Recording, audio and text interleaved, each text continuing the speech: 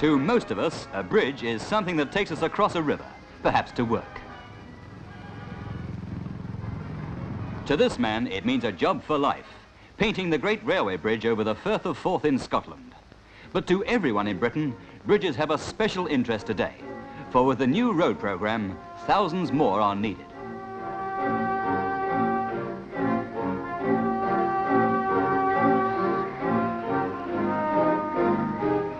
"70 years ago, the Forth Bridge was finished. It had taken 5,000 workmen 7 years to build, and it cost £3 million. Iron and steel ushered in the greatest period of bridge building this country had ever seen. And even after 70 years, no bridge in the country can compare with the Forth Bridge in grandeur and size.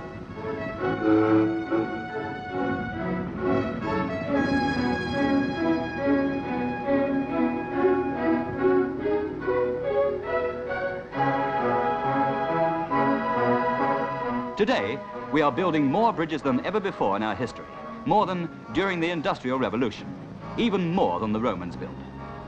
Many of these new bridges are causing controversy. Old-fashioned, out of date, ugly, shout the critics. Where are the lovely sweeping lines you see everywhere on the continent, they say? What has happened to British bridge designers? Are we indeed 20 years out of date? We used to lead the world in bridge design. In its day, the Forth Bridge was an 8th wonder of the world. For all major bridges, the Ministry of Transport appoints a firm of consulting engineers who advise on the type of bridge needed and then submit a design. This design is put out to tender to contractors, and the firm that submits the lowest tender normally gets the job of building the bridge.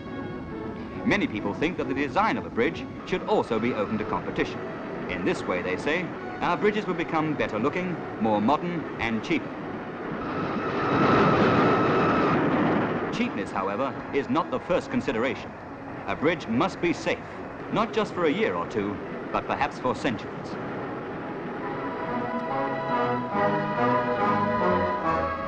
Thousands of Britain's bridges are centuries old and still safe and sound. The Clopton Bridge was 100 years old when Shakespeare was a boy. It is still the only bridge over the Avon at Stratford.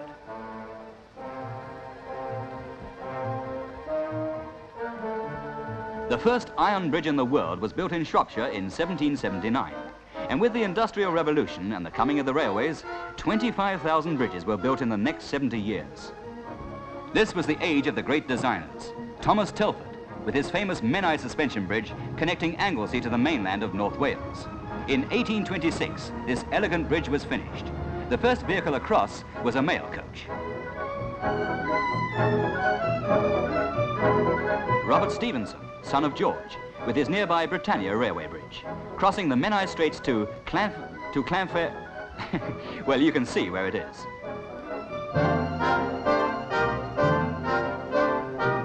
But these great bridges took their toll of lives. Iron and steel had never been used on this scale before. The great designers were experimenting with a new material. Isambard Kingdom Brunel won a competition for the design of the Clifton suspension bridge when he was only 24. Competitions were common during Britain's greatest bridge building period, a strong argument for those who want to bring back competition in design.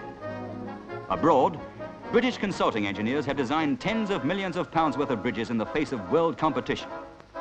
Australia's beautiful new Perth Narrows Bridge is one of them. But isn't it odd that so many of our top designers don't get similar chances in their own country? Many people say the ministry is too cautious. Others say you can't be too cautious about bridges. No one wants a bridge to fall down, like America's famous Galloping Gertie, which blew down in 1940.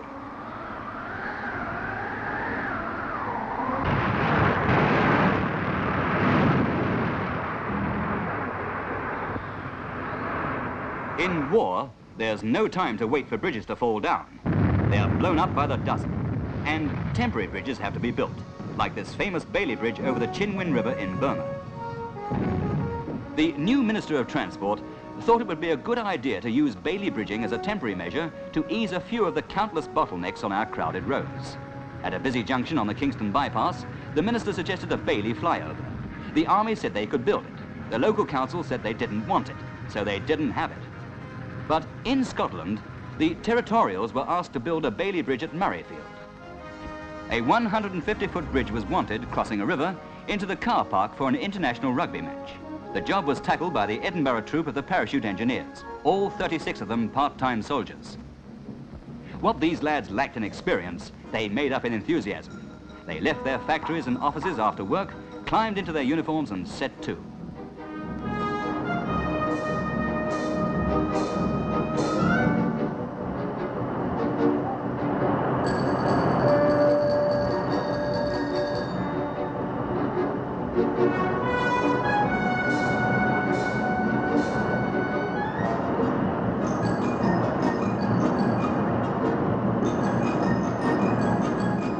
Bailey bridges are built in bays. As each bay is completed, the bridge is rolled out further across the gap. Bay by bay, the bridge is pushed out until the launching nose touches down on the rollers on the far bank. The bridge is jacked down from its rollers onto a firm base, and it's then ready for use.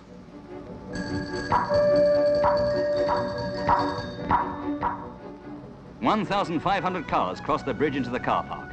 It took only 11 hours to build and would have lasted for years if necessary. There are many other places where Bailey bridging could be used temporarily to ease congestion while permanent bridges are being designed and built. The building of the Chiswick flyover at one of London's busiest junctions disrupted traffic for 31 months before it was completed. The London County Council battled for 13 years to get Parliament's sanction for a loan to build the new concrete Waterloo Bridge, and in the end, they made a start without it. Although the first patent for reinforced concrete was taken out by an Englishman in 1808, its possibilities for bridge building were very largely ignored in this country. Since the war, the Cement and Concrete Association has run courses for bridge engineers in the latest techniques of concrete construction. Here, a beam is being tested to destruction.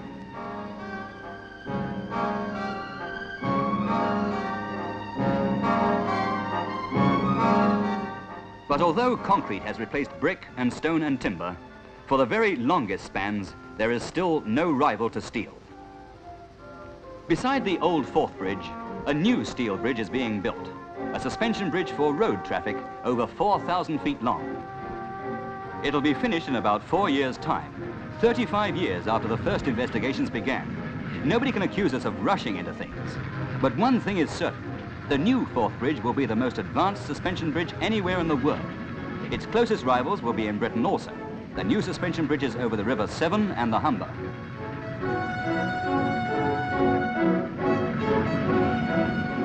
It seems at last as if we are embarking on a new era of greatness in our bridge building. The new Forth Road Bridge will be a fitting companion to the old railway bridge, each of them a monument to the engineering genius of its day.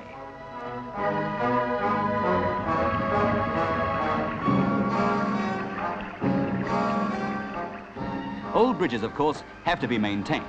And on the Forth Bridge, 29 painters are kept busy year in, year out. They use 17 tons of paint to cover 145 acres of steelwork. We shall be spending tens of millions of pounds on bridges in the next few years. We want only the best. But we shall not get them unless we give our best designers the opportunities they deserve.